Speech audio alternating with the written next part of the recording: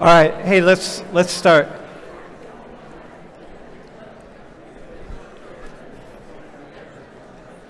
Hey, so let me.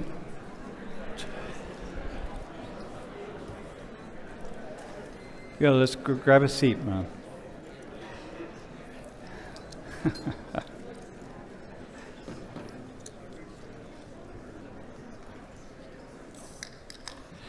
Yo, if you're watching on the stream, you need. Yeah, let's get started. It's a really nice day today, man. It's a really nice day. The first or maybe second really nice day. Okay.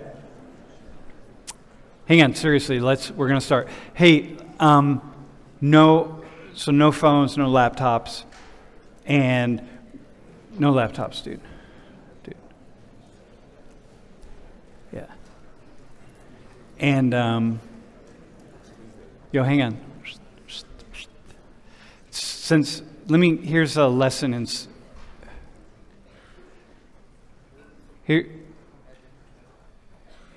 here's a lesson in sociology.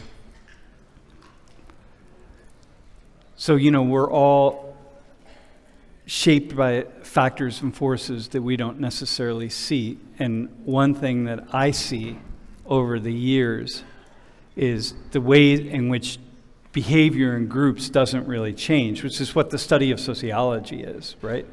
And it's about all the ways in which we're shaped by factors and forces outside of our control that we don't see, okay?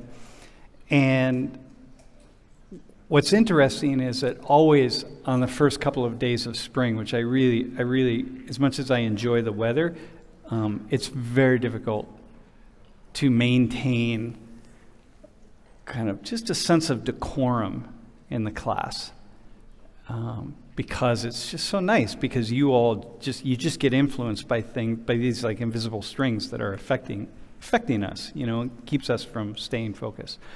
So two things. One, we're going to have our attendance quiz in a few minutes, but we're also passing the attendance sheets around. So that means don't be texting the attendance codes to your friends, because if they're not here to sign the attendance sheets, they're going to be in hot water, and we're checking signatures. So don't sign for your friends. Dude, what up? Yeah. Yo, this is exactly what you was talking about. Yeah, man. This is the guy right here. Who is he? This is the academic weapon. Okay. You like a TikTok influencer? He's a TikTok guy. Oh, man. Dude.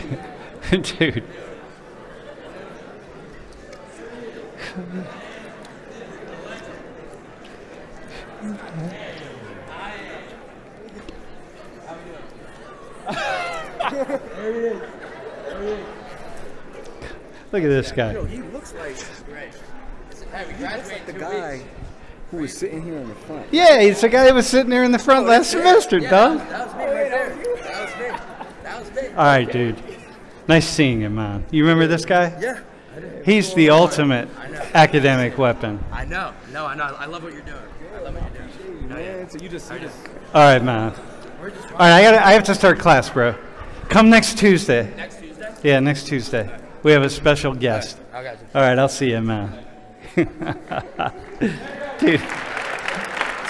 I love this guy. Hey, by the way, I just want to tell you something really fast. Hang on. We're going to bring it down really again. All right.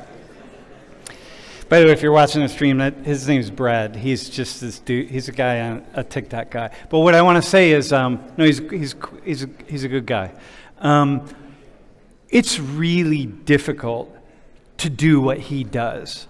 Like a lot of people think it's not. Like it's so difficult to do what he does, like every day, just going every single day and putting yourself out there. It's, for me as a sociologist, it's utterly fascinating. Dude, anyway, I'm going to introduce this guy in a second, but first can we go back to yeah, right there. Okay, so hang on. Okay, we're officially starting. Bae Boom Jun. How'd I do? Bom Jun. Bae Bom Jun. This gentleman right here started people watch Sociology 19 stream, all right? And sometimes people translate it, and it goes out in different countries, watch in different videos. If we're talking about a specific country, people watch. He's from Korea, and he started watching the class, the videos that were translated into Korean, and he became a fan of the class. And he reached out to me a couple months ago and said, I want to come to your class and perform. He plays cello. Now, what you need to know about him is that he has an intellectual disability, a severe intellectual disability. So he's coming next week, so he's going to be here Tuesday and Thursday. Because I invited him. I said, come on over, let's go. Like, absolutely. And so we're going to do some things related to, he's going to talk. He's performed at the UN, he's performed in different places, but the important thing is he has a severe intellectual disability. So he's a savant, and he plays the cello really well, as a savant plays the cello. So he's going to perform for us, and also we're going to talk about issues related to intellectual disabilities, and we're going to talk about Korea, and I think, Leah, right? He wants to do a tea ceremony, a Korean tea ceremony for us, or with us. So we'll get some volunteers and we'll do a Korean tea ceremony, which is awesome. And so for me, the fact that this young man would reach out from the other side of the world, and he's coming with his mother and his sister, because he can't make the trip by himself. It's just it's heartwarming. So I'm telling you that ahead of time. So next Tuesday is going to be a really special day. And then on Thursday, he'll be here on Thursday as well. So I'll have him perform before class. We'll ask him to perform before class on Thursday. So that's cool, right? Is that awesome? Yeah. So it's really a special opportunity, I think. Okay. First off, this is Will Smart. We're going to go back to the World in Conversation slide, actually, Leah. But since you're standing here, I don't want you to stand any more awkwardly. Once in a while, as a professor, we get to meet students. So it's like every semester it's a room full of people, and one of the really cool things about being a professor is we meet people along the way who are just special, really special. So this is one of these really special guys. And he's in town, and initially I said, hey, why don't you come and do your pitch for Teach for America? But in the end, he said he was free the whole time, and I'm like, dude, you gotta be here with us. So anyway, man, dude, just say hello, and then I'm gonna say something about World in Conversation. Hey, what's going on, everybody? All right, that's good enough. Now, hang on. Dude, I love this guy. They're just people you know. When you don't have kids, hang on, I want to say this. When you don't have kids, and I can meet all these people in my life, and I'm just like, damn, I wish that was my daughter, or damn, I wish that was my son. That's how my wife and I feel about this guy. Can you go back to World in Conversation? So I want to say a couple things, and I want you to pitch in. Listen. What we do at World in Conversation is we train people in the skills of facilitation, meaning that we train them how to be in a group and be like traffic cops. You know, like, because what you want in every group is for the best possible conversation to happen. If it's just a social group or a work group or like with your colleagues or a small classroom, you want the best possible ideas to emerge out of that group. In order to have that, you have to have someone who plays the role of the facilitator, who is able to ask really good questions, who's able to get some people to be quiet in certain moments and bring other people out. It's kind of like you ever watch a symphony, an orchestra conductor. They're like bringing up the violins and pulling down the cellos and whatever. And it's like they make a really beautiful array of sound, wall of sound. That's what facilitators do. And what we have found from our graduates over the past 20 years is, and I'm not saying, I'm going to say this, bro, and then I need you to comment on it, okay? Almost every single one comes back and says, the skills that I use in the workplace, in my day-to-day life, that are most important and most valuable, have been the skills I learned as a facilitator. And they say, the thing that got me ahead in my job, or the thing that got me the interview, or the thing that got me the job, or the promotion, I cannot tell you how many people come back and say, it is the skills I learned as a facilitator. And so we are in the process of recruiting people for the next fall's team. So Will, how much do you use the skill? Will was one of our trainers. He worked alongside of Lori. So he's like a lead trainer, really advanced trainer. Like, Yeah. Hey, what's going on, everybody? So look, Sam is plugging in a really powerful opportunity, right? But look, let me ask you a quick question, because you don't believe him. You're not going to believe me. How many people think sociology is important? Show of hands, show of hands, show of hands. All right. My guy right here. Why is sociology important?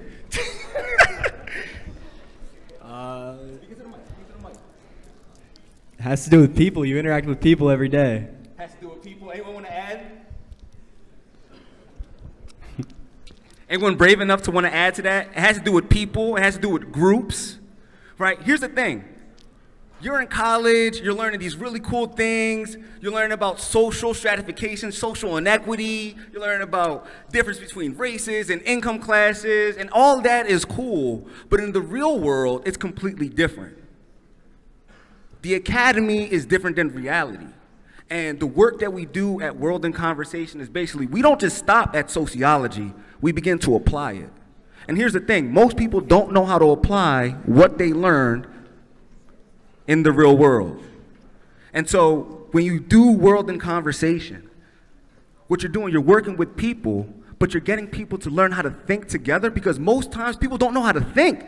Common sense and critical thinking is not a great skill that a lot of people have. Why? Because people don't know how to understand how to see people in the broader context of society. They don't know how to look at power dynamics. They don't know how to look at how a society impacts an individual and how you show up in a room. And when you're a facilitator, you learn how to see the world differently. The work is so powerful, and the reason that a lot of facilitators get ahead in their corporate workspaces and their jobs is because they learn how to see the world differently, and seeing the world differently allows you to just do amazing things, move mountains, inspire people to think together, because people don't know how to think together. And so what I'll say is, like, if you're interested in an opportunity that can really change your life, I would definitely urge you to consider learning more about World in Conversation and how you can get involved, because it changed my life. And I wouldn't be here today if it wasn't for World in Conversation. That's all I have to say. dude, that's big. Yeah, that's big. It's the skills, man. It's the skills. You just can't imagine how good you become sitting in a circle of people, which you do all the time in your job, and just being able to know how to ask the questions and get things out of people. And man, it is awesome. It's the most powerful skill in the world. right? And you're not going to believe me, but if you see what's going on in the world, if you pay attention to what's going on in the world, you'll start to see why it is. All right, so listen, man. If you pop up right there, I sent it out to you all. So, but there it is again. You can take you to the webpage where you can get more information and get an info. Go to an info session. All right, next slide. Let's just do the quiz really fast, and then we'll be done, and then we'll start. Because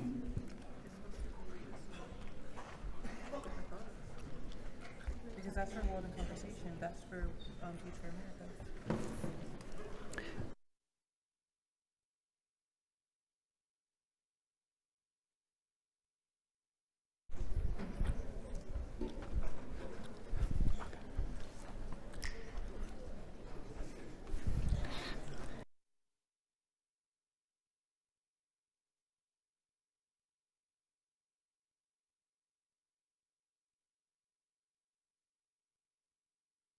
I really hope they try to do it, man. I don't know, you think that's... Hey.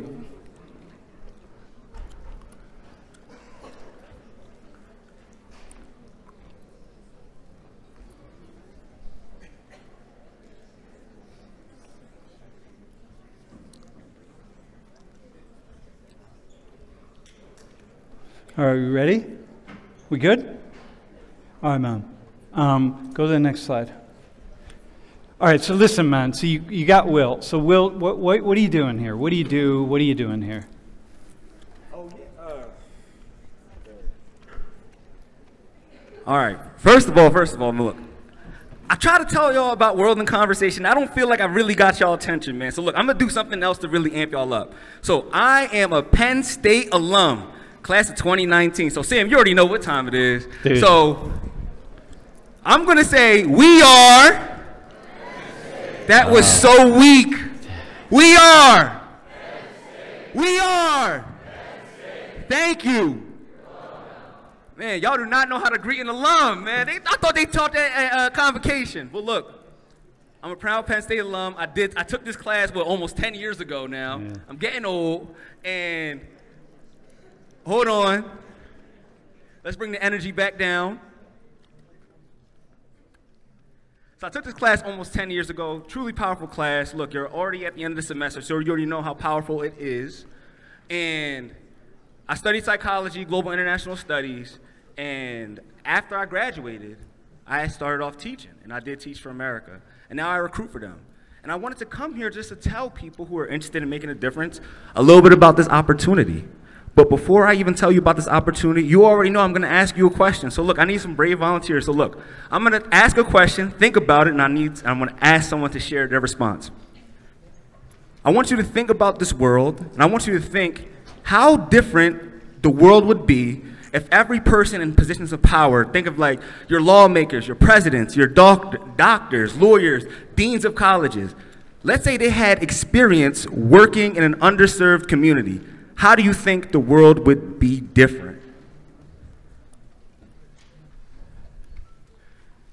What would happen if our leaders in position of power actually had experience working amongst the people? Now, let me get a volunteer. Let me see a raised hand. Who's going to be brave? There we go, all the way over here.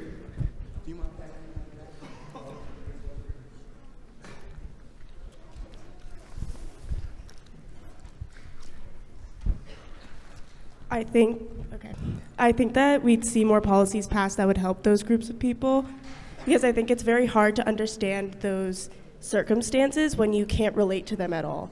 So I think forcing people to kind of be in those shoes would help them understand the issues, and so the policies passed would be more beneficial. Oh, bingo! Let's give her a round of applause for that. Come on. What do you study? Education and public policy. Oh, all right. Well, that was easy.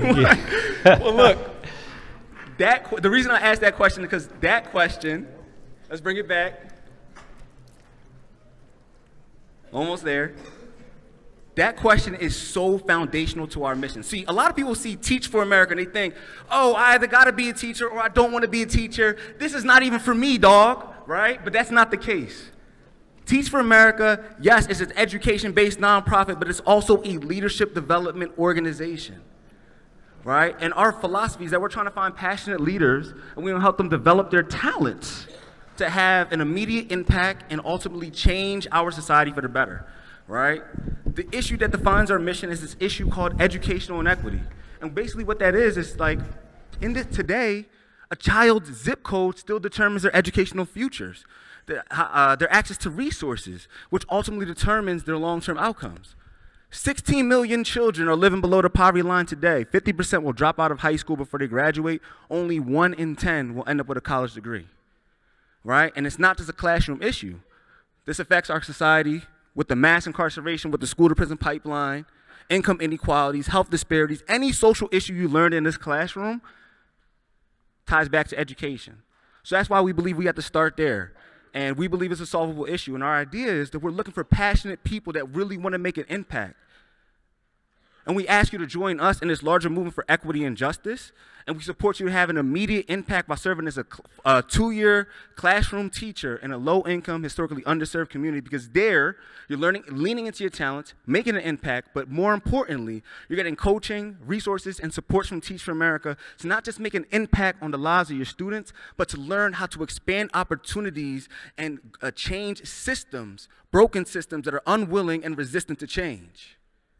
And then at the end of your 2 years, you can choose to continue your commitment by staying as a teacher, or you can use our ongoing leadership and development pathways to go into law school, medical school, end up on Capitol Hill, start your own organization. So it's more than just teachers in this fight with us. We just believe that we have to start in the classroom. And by starting there, starting by working in the most underserved communities in America, you will be a lifelong advocate, no matter what sector you're interested in pursuing change in. And that's what Teach for America is, all right? That's just a high-level overview. Do we have time for questions? Or? No, let's have Dela. Okay, perfect. Dela from the stream team is going to be, you're joining Teach for America. I am. Yeah? Well, then you were in the room when this guy spoke last fall. Yeah, I was in this class last semester, and now I'm going to be a teacher, a special education teacher down in Atlanta after I graduate this semester. And you're not an education major? No, I'm a psychology major, and originally when I saw this, I kind of wrote it off because of that. I was like, oh, that's not what I'm focused in. But then Will said that when he was at Penn State, he was a psychology major, same as me, and that really piqued my interest. And so at some point you were sitting here going like, hey, this is not for me. And then you're like, hey, I don't have a job, so let me go for it. Yeah, originally I didn't know what I was going to do after graduation. The expectation was to further educate. And then I heard about this program. It aligns with my morals. It really makes a difference. And it's reaching people who often get left behind. And that really struck a chord with me. So I thought, I got nothing better to do. This is a great opportunity. Might as well join. Dude, and she's gonna have a full salary, benefits, the whole 9 yards, right? Oh yeah. I didn't even tell you about that part. Yeah, full salary, full benefits. You can expect to make anywhere between $40,000 to $70,000 a year. Your first year out of undergrad. Who said teachers don't make money? You're gonna get $12,000 throughout your 2 years to put towards student loans or grad school. Your student loans are going to be on forbearance, so when President Joe Biden fails us and we have to start paying them again, right, you're going to be covered, okay? And then we also offer like 100+ employer and graduate school partnerships that offer things like scholarships, tuition discounts, application fee waivers, increased chance of admission into the program. So there's a lot of logistical benefits, and we're nationwide. We place in 38 regions across the country, and Dela is going to be in the ATL. Okay, let's give it up for her, man. That's important.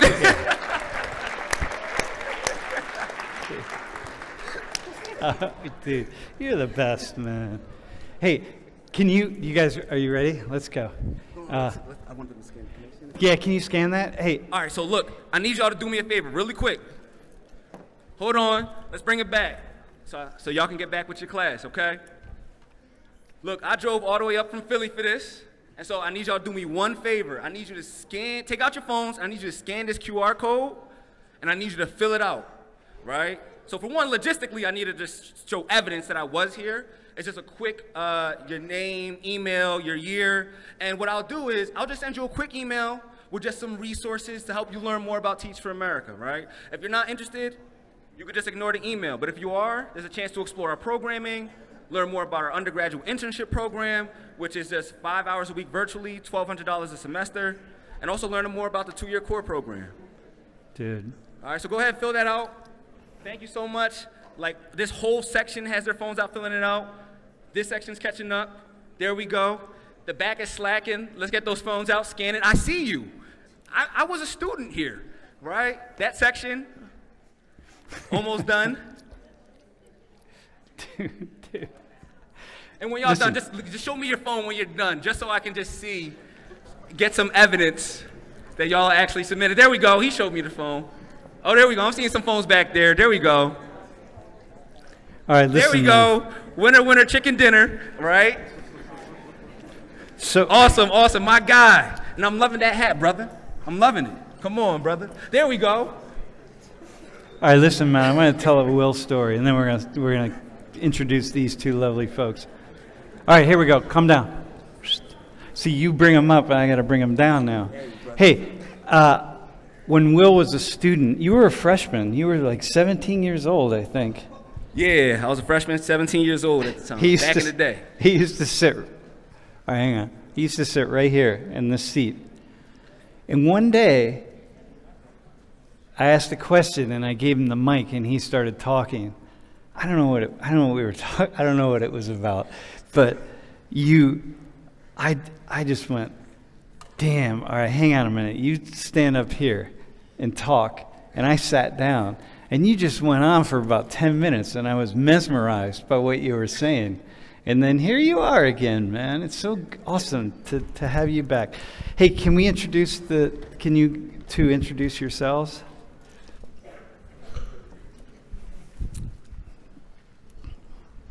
Hi, I'm Sophia. I'm a freshman. My major is communication sciences and disorders.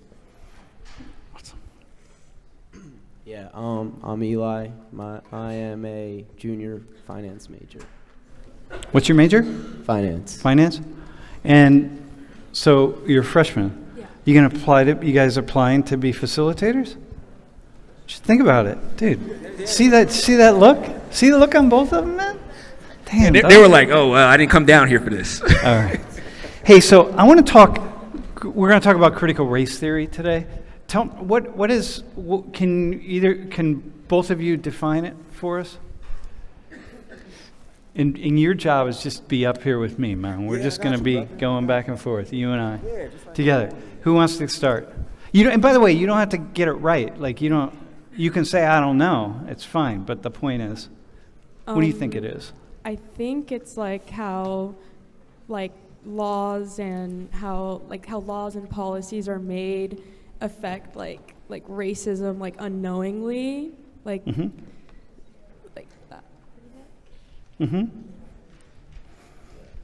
I guess I know some people think that it divides people in their ideas. It divides the U.S. Americans or whatever. How's it divide people? Some people think the way it's taught in schools and stuff divides people of color and then white people, I guess. Mm-hmm. Can you say about how it would divide people? Do you have a sense of that, Sophia? So Eli, Sophia. Got that, bro? Eli, Sophia. Can you say something about how you think it divides, how people think it divides people? I think some people think that it makes racists feel inferior to to the other, mm-hmm. or they're better than the other race, mm-hmm. so they want to take it out of schools. Mm-hmm. So it's creating a divisive atmosphere. And going back to what you said, so it's really looking not at, it's a way of thinking that is really not just looking at individual behavior, but looking at the patterns, long-term historical patterns, and the unintended consequences of patterns that hold structural inequality in place. is the idea. Okay, that's what you said, essentially. Bro, is that new to you? Because that's like not a thing that people talk about. Yeah, I guess I don't really like understand a lot about it. Okay, which is fair. Most people don't. Even people that talk about it don't understand. How do you think the people who critique critical race theory and who want to have it, hang on, can you go to the next slide? So like this, they want to, ban like African American studies courses and like these AP courses and so on, right? Or they don't want it they don't want CRT in schools and so on. What do you think they would think about Social 119? They probably wouldn't like it if they don't want to, I think that's what they're trying to take out of schools, so I feel like they'd be kind of shocked with this class, maybe. Yeah, because? We talk about, race issues, class issues, a lot of issues about, what's happening in the world. Mm-hmm. And I think that's what they're trying to, stay away from. But is it the people who are critical of critical race theory, is it that they don't want to talk about race and culture issues at all, or they don't want to talk about it in particular ways? I feel like they would usually try to make the argument that learning Social 119 wouldn't be beneficial to if I'm majoring in finance, they would argue that learning stuff about race, critical race theory wouldn't be beneficial to my degree. So and for other aspects they would want that So the idea is for some people, we shouldn't be talking about it at all, right?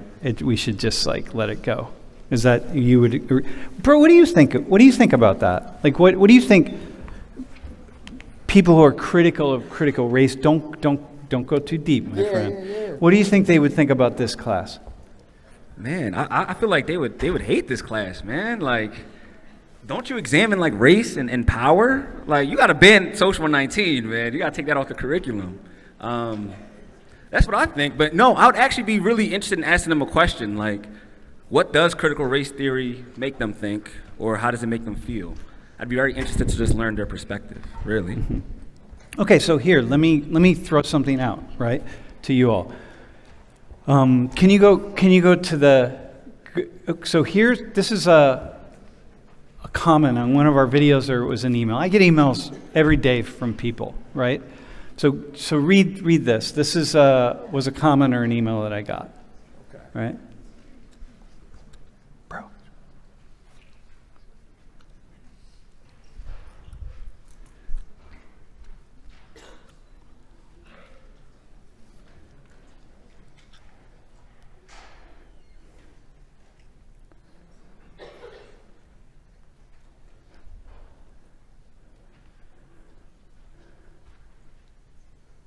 And it, right. Okay, so setting aside the dumb Democrats statement, right? Because obviously I can't get on board with that.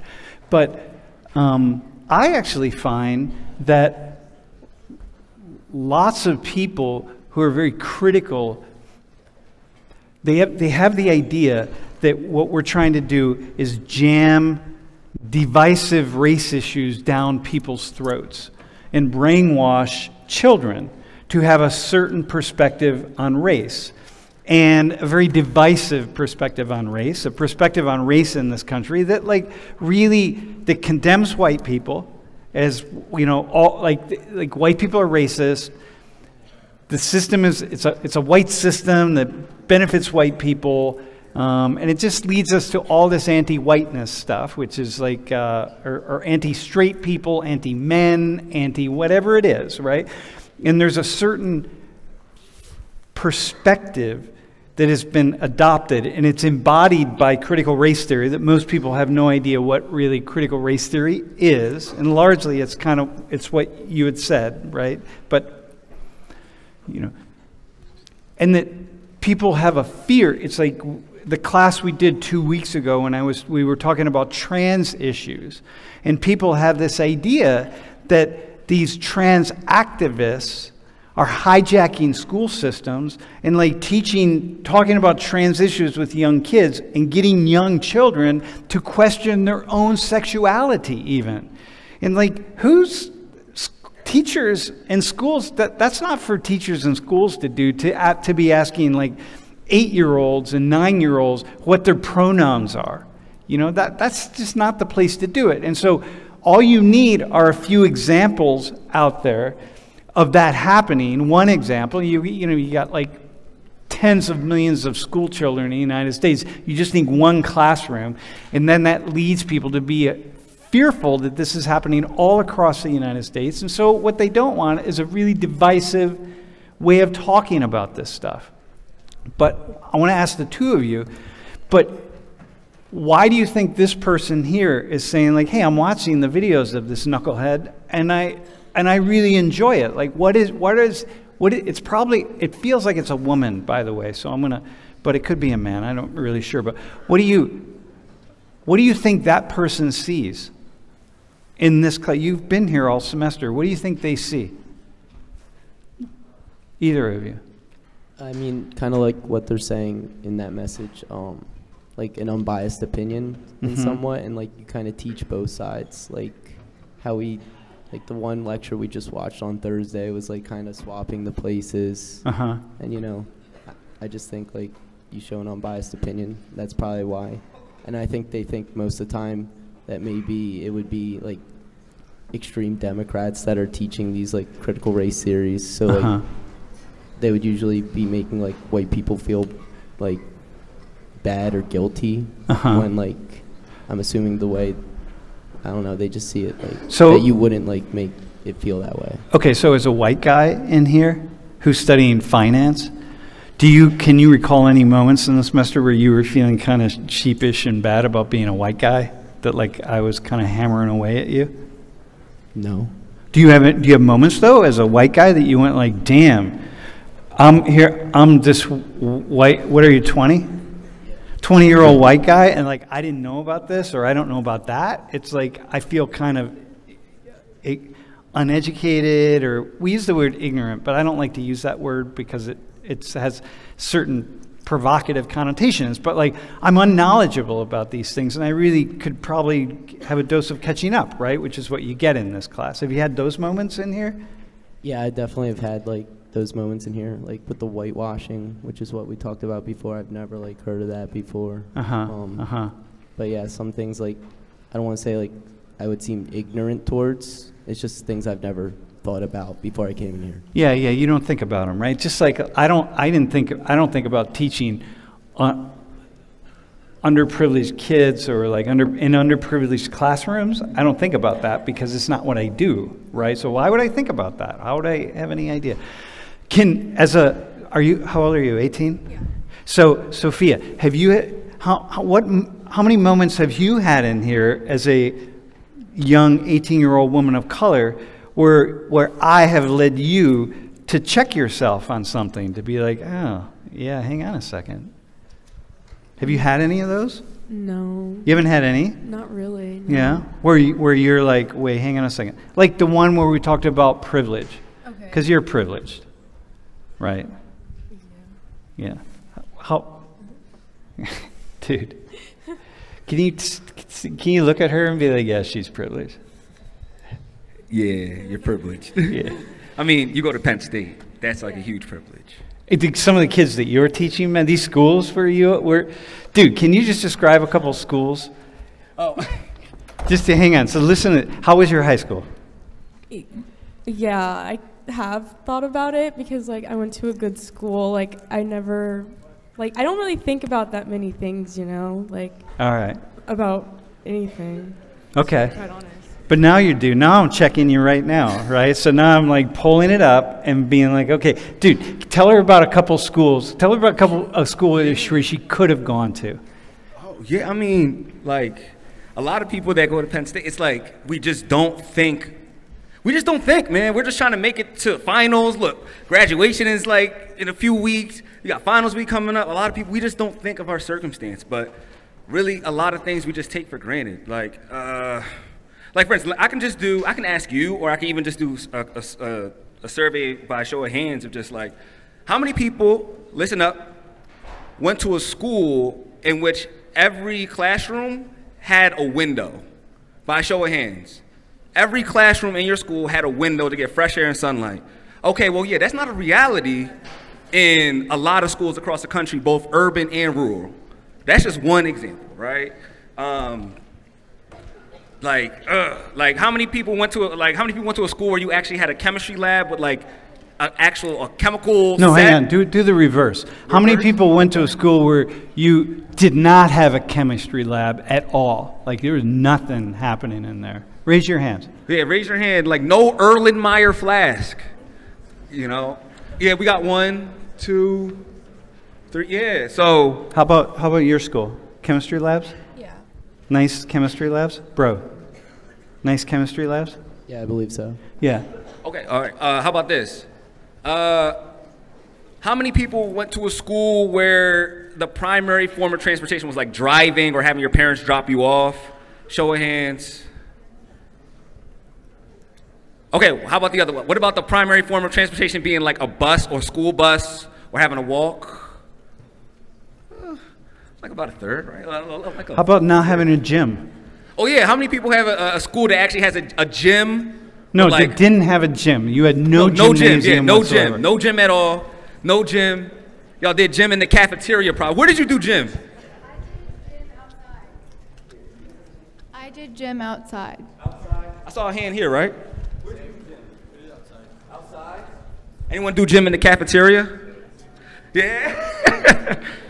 All right, so like these are like just a few things we just don't even think about, right? All right, how about this? How many people's mom would pack them lunch for school? Yeah, I figured, right? So here's the idea, right? So come back to critical race theory, right? Yeah, so let's bring it back. So one of the things that people are really afraid of, and I get emails every day, I get emails from people, and one of the things that emails like this that are saying, like, I have the fear that our school systems have been hijacked by radical leftists who are jamming a philosophy of race divisiveness down the throats of all the students. And in the end, what we're doing is dividing society, right? But what we're seeing is, but that doesn't seem to be happening in this classroom because, you try to take multiple sides and that's not what you're trying to do. And in fairness, for me, as a citizen of the United States, I feel like there's something to be said for that. The irony is that that's me, dude. Yeah, dog. The irony is to the two of you, right? So 2 years ago, you can pull any segment, and let this be a lesson to you all, right? You can pull any segment out of any of our videos. You pull like 10 seconds or 15 seconds or 20 seconds, or you take two 15-second clips and you put them together, and you can make any story that you want.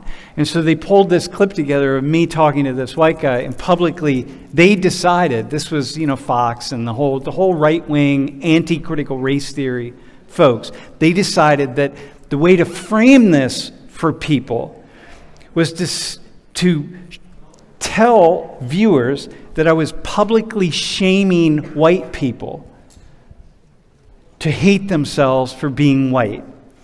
And then I was the embodiment of critical race theory ideology, that this class was everything that critical race theory, that's wrong with critical race theory. And so the people who watched the videos or read the articles, the short little clip that they made or read the articles, started sending me hate emails like to the tune of like every minute or so. And that's what happens. But in fact, this class is the opposite of that, right? So now, yeah, look at that, man. That's crazy. All right. Do you have a question about that? Either of you have a question for me? Do you have a question, bro? All right, man. Can you go to the next slide? All right, so here.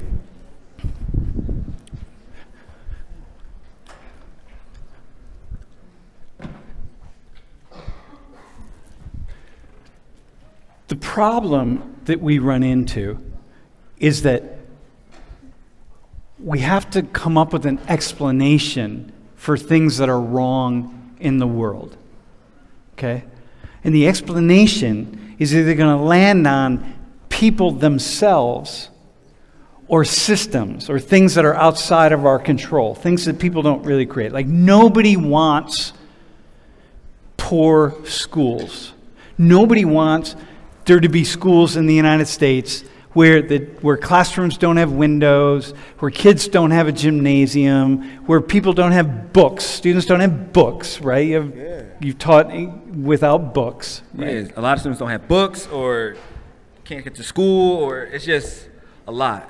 And a lot of people think it's just urban area and it's rural, and it's everywhere. And nobody wants that.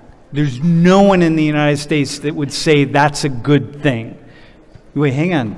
Yo, bro. Dude.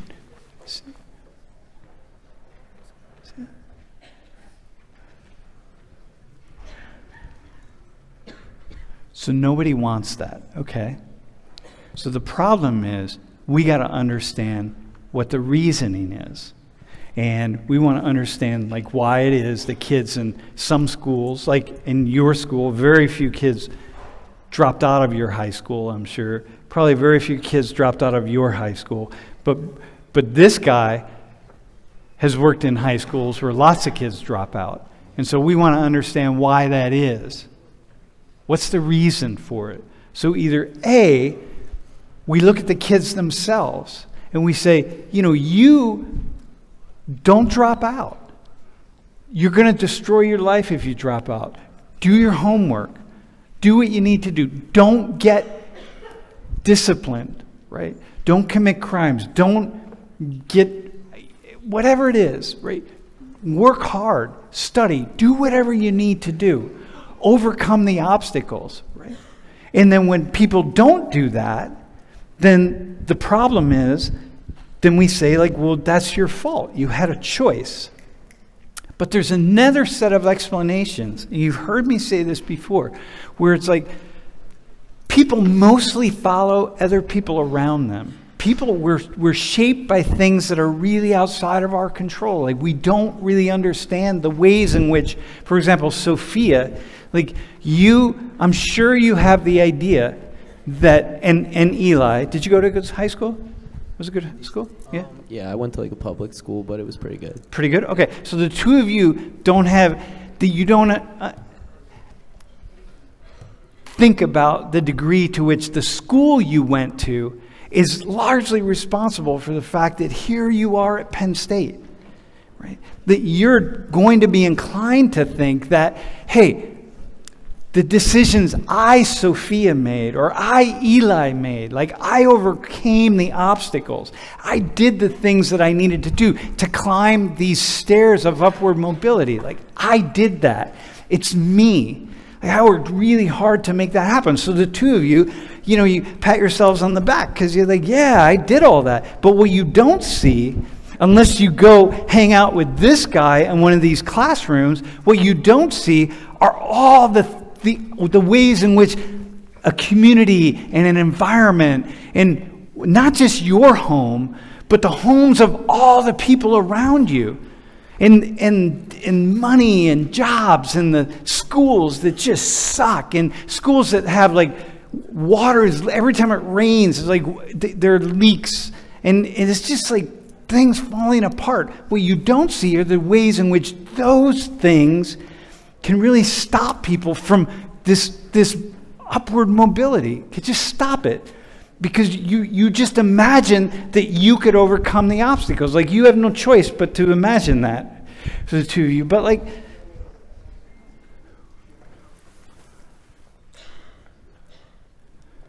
critical race theory people, critical race theory tends to deconstruct this stuff over here to get people to look at the larger systems in play, right? People who are critical of this have the idea that what they're doing is ignoring these things over here. They're saying that people who fail, people who don't make it, people who can't, hey Doe.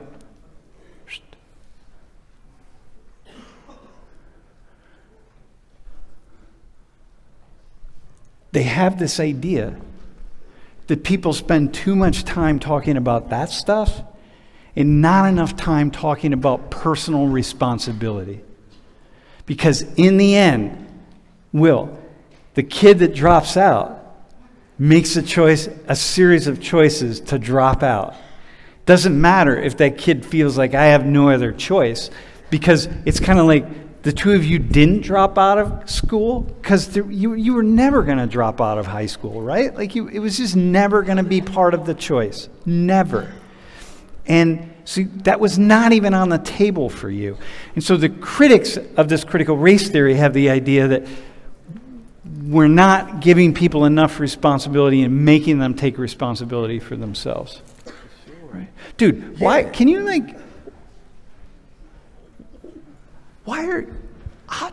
you here, man? Dude, like, how did you make it? Like, what happened? Because you grew up, your mom's from Sierra Leone. Right? Yeah. How'd you what are you doing here, man? Because you're like a statistical anomaly. Like, you shouldn't be here. I just worked hard, man. Like, what can I say, man? Just work hard. No, but something clicked. Yeah, no, I got you. So what clicked in your brain? Right. I mean, well, look.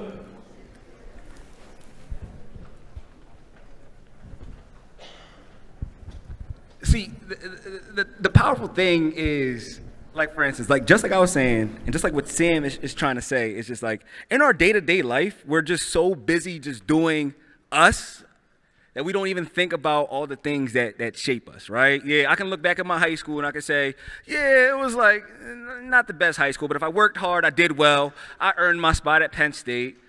But also, what if I was to say that I had teachers that reached out to nonprofit organizations to like get like me and my friends the opportunity just to apply to a scholarship. And that's just not common in our schools, in our cities, because most of the students can't even afford to go to college. I'm from Philly. Most students can't afford to go to college in their own city, right? Or the fact that it's like, oh, I had teachers that pushed me to do after-school activities because, you know, colleges look at extracurriculars. So it's easy to say, oh, I worked hard, I got here on my own merit, but like, what am I not seeing? Just like it's easy for you to say, oh, I'm up here at Penn State, I got it out the mud. No, you did not. How many people took an SAT prep class or had an SAT prep class offered at their school? Let me see a show of hands. Yeah, that's not a reality for the other side of America that you don't see. And I think, and I know, the most important thing in critical race theory is the part critical, right? Just like in critical thinking, it's teaching us how to think. Because when you think and you start to realize, oh, wait, why am I in this position and the people that come from that neighborhood are not in position? Why is it like that? Or for instance, why is it that, hold on, I'm gonna turn it back over to Sam. I know you love his voice. Why is it that in the communities that I serve or the communities that we place teachers at, 1 out of every 10 kids will get their college degree? But let me give you some perspective. The school I taught at, 1 out of every 10 kids will get their college degree by the age of 25. But if you drive just 20 minutes into Abington High School, Abington's a suburb outside of Philly, 9 out of every 10 kids will get their college degree by the age of 25. So what's the difference? How does 20 minutes make such a drastic difference? Is it like the kids 20 minutes down the way, do they just work harder? Or like, is there something more going on, right? So this is the sociology of this stuff, right? This is where the people who critique critical race theory, who don't understand, this is the stuff that has to be talked about. And and why it's essential to talk about this stuff. And I think a lot of people who critique it don't understand that this is also a part of it. So look for example, on these graphs here, right? Look at how family income is on the bottom bar in the thousands. And look at how as family income goes up, SAT scores go up. Now, if in fact the playing field was really level, like if schools were the great equalizer, meaning that, like, hey, you can grow up, the two of you might end up being poor in life, and two people who grew up poor might end up being wealthy. They may just flip-flop, but it's probably not going to happen that way. It doesn't usually happen that way. It's the resources that continue to offer more resources to new people. Go to the next slide. Look at parents' education. So on the left, it's like parents who have no high school diploma, which is 7% of total parents in the United States. Here are the reading and math scores. Right? Or pardon me, it's 7% of all the people who are taking the SAT. Right? Look at the reading and math scores. And then look how the reading and math scores go up when parents have college degrees. And what this tells us, and this is that critical race theory piece, what it tells us is like we have to talk about these things. Because if we don't talk about these things, we're never going to be able to fix what would be the problem. Go to the next slide. So, public education in America is unequal with different outcomes based on where you live. Yeah, definitely. 80% of us agree with that. But then look at the next one. In America, education is still the great equalizer. Well, how is it the great equalizer? Like it is, it can equalize, but how does it do that? Right? I have a question for you. What do you think about that? What I'm saying right now about SATs and parents' income and like what does that say to you about the people in this room? Most people in this room, the vast majority of us, that people in this room whose parents made the most money and people in this room whose parents were the most highly educated, on average, scored highest on the SATs and ACTs. Well, most people here had like parents who's graduated from college and stuff, and Uh-huh. But how is that though for you, right? Like we're in this world where basically we're seeing lots and lots of really privileged people, okay? Because most people are, the vast majority, and the people who scored the best, and people who end up in finance, or the people who end up in certain majors, or the people who end up with higher GPAs, or the people who end up not having to work to put themselves through school, are gonna be people, on average, whose parents had more money and were more highly educated. And so you have more things moving. It's just like a big wave of energy. Do you have a thought on that? Yeah, like those people who on average are like have a higher SAT score, like on average going to get higher income just because they went to college.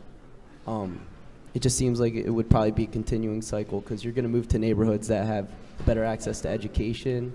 Those neighborhoods are going to be a little more expensive to live in. So if, someone who didn't graduate high school, dropped out, doesn't have a great job, won't really have access to a neighborhood that has access to a good school because their income they can't afford to live there. So that's why you have this problem like the suburbs, like what you were talking about, and the cities. Teachers aren't paid as well there, which then leads to like not receiving as good of an education, where in the suburbs they're paid probably on average more, and you're just going to receive a better education out there. They're going to be... So it's just a cycle. Yeah, it's like a cycle to me. So do you feel a responsibility to do something about that? I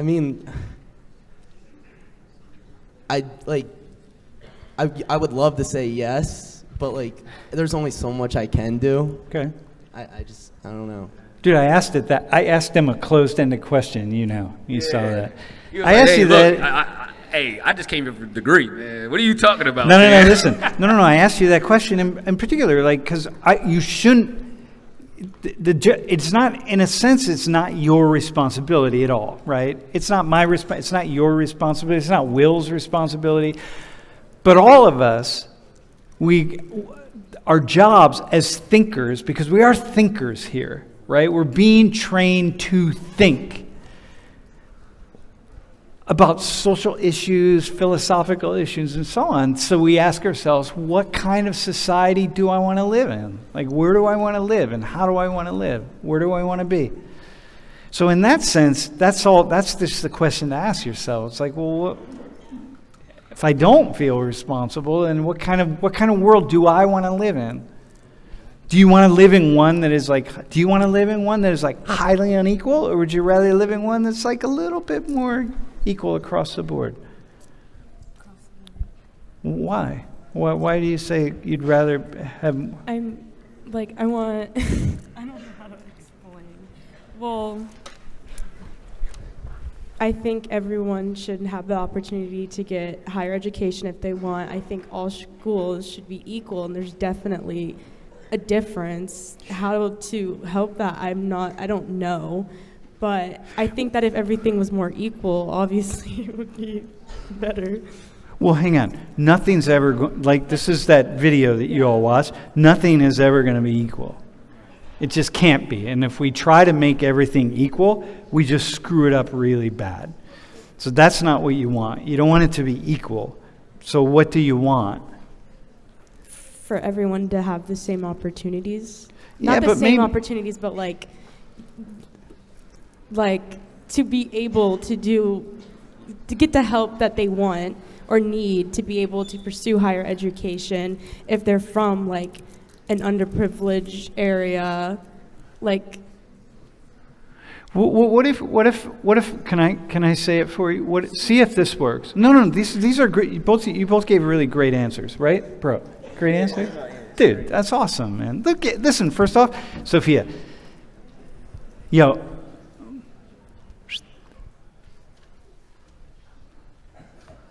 You're 18 years old, okay? I'm asking you these questions that can't be answered. I can't answer the question. I don't have an answer for the questions. So, like, bro, Eli, you're 20 years old, right? You're asking these. You're trying to answer a question that, in some ways, is unanswerable, right? This guy has an answer because this is what he does, but like he's paid to have an answer. I don't have answers. I'm paid to not have answers. What if though you said it like this, right? Look, it'd be really nice to live in a world, live in a society where at the very least we acknowledged some of the really extreme inequalities that exist. And we don't try to repair all of them because we can't, right? Because there's going to be kids that are going to like drop out of school no matter what. Like it doesn't matter. Like not everybody can be a rocket scientist. It's just not going to happen. It's not going to happen. So, but what if we lived in a world where we just acknowledged with a little more of an understanding some of the really gross inequalities, some of the things that this guy sees and is trying to rectify, and that most people in this classroom have never seen ever, like some of the real deep inequities, right? Like, what if we just lived in a world where we acknowledged a little bit more of that, so that the people who don't have a lot of opportunities, if they really show great promise, like they can move forward. Like this guy didn't have a lot of opportunities, but he showed promise. I remember the time when you said that the one day you just figured out how to study. Yeah. You just figured out how to study on your own. No one taught you that. You just figured it out. Yeah. Okay. So like, what if we just lived in that world, and that would be, okay, just kind of good enough, right? How's that sound? Sounds pretty good, yeah. Yeah, sounds good. Because you're not saying we have to all be equal because we're not equal. Yeah. But you're acknowledging, bro, we're acknowledging the really deep inequalities, right? Which is like can you go back a slide? Go back one more. Look at this. Look at how poor kids, like, look at those differences in the SATs, man. That is like night and day. And you cannot tell the kids on the bottom, the kids on the left side of that graph, hey, just study harder. They're not going to study harder. This is an analysis of all kids who take the SAT each year in the United States. And there are some kids who are poor who do really well. And there's some kids who are rich who don't do very well at all. But on average, that's the direction of that graph. And that seems to me to be something that I think needs to be acknowledged and talked about, which is why I talk about it in a class like this. And I think if people understood, if we go back to that quote of the person who was writing about this class, I think that person would agree that, like, yeah, this stuff can be talked about. Yeah. Dude, can you go ahead, Leah, can you go one more? One more. Yeah, one more. Go forward. Yeah, right here. Do you guys understand, like, here in Pennsylvania, how schools are funded? Like, can one of you explain what the problem of that is? That 58% of funding for schools comes from local taxes. So like richer areas or places where they have higher income, they're going to get more money from property tax because like their properties are more expensive than the other places in Pennsylvania that don't have like as like a higher income. Yeah, you're just taking a bigger slice. If you take the same slice of that person's income, it's just lots more income of each household, right? So, bro, can you